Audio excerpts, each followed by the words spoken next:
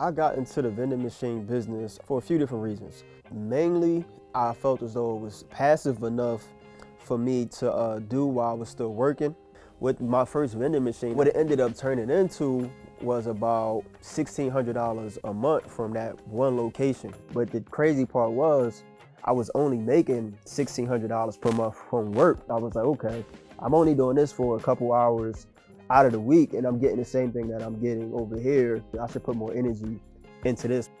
I am Kashif Edwards and King's Vending Company is my business.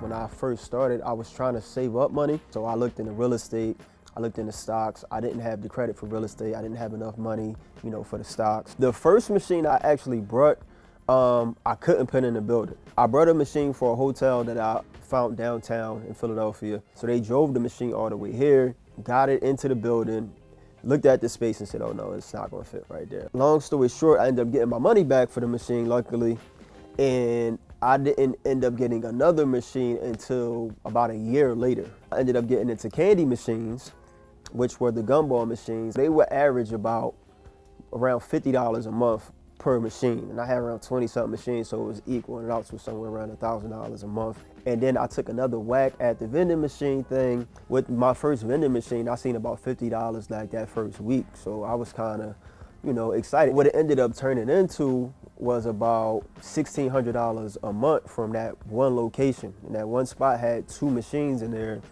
It was a soda and a snack machine. They were doing about $800 per month.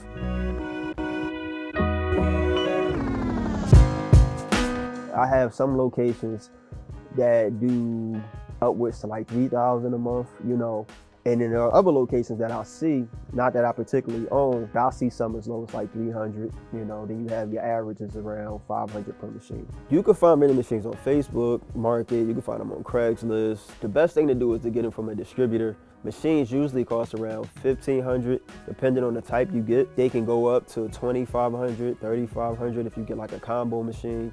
Just depends on the type. Brand new machines usually start off anywhere from $4,000 and range upwards to like $10,000, just depending on the machine. Location is definitely key in understanding your consumer, because every location is going to need a different type of product. Traditionally, your apartment complexes are good, your hotels, your motels, your schools, airports. You want to look at the operation hours, like how long is that place open, what days are they open, foot traffic, how many staff, how many people are coming in and out, where the machines are placed. It should be placed somewhere visible where people have access to it. Because you could have a spot, a little barber shop, but only has 2 chairs. But if that place has a high number of people coming in and out, you can still make decent money. You'll have situations where the location will approach you. They just opened up an office space, they're calling different vending companies, so you'll come in and talk to them.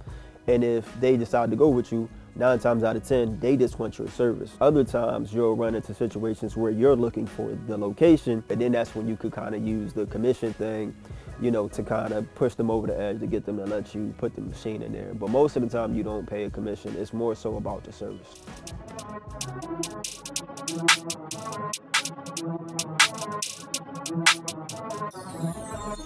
One thing that I struggled with initially when I started my business was finding my resources. So what the app does is it shows you your resources in your area. It shows you where you can get the machines from. It shows you where you can get products from, pretty much nationwide. And we have now partnered with locators. So whenever they find a location, they upload it to our app, and then anybody that's a user of our app will be notified, hey, it's a location in this area near you. And then they have the opportunity to reach out to the locator and purchase the location if they're interested. My overall goal is I don't want to own a lot of machines. I just want to have, a small number of locations with high earnings. So that's more so my goal, is just try to be efficient as possible. Do I see myself doing this for the rest of my life? Maybe not just with the vending machines. I want to continue to build and continue to streamline the machines and put my systems in place until my kids get old enough, to take it over, to step in and kind of, let it help fund whatever dreams that they have.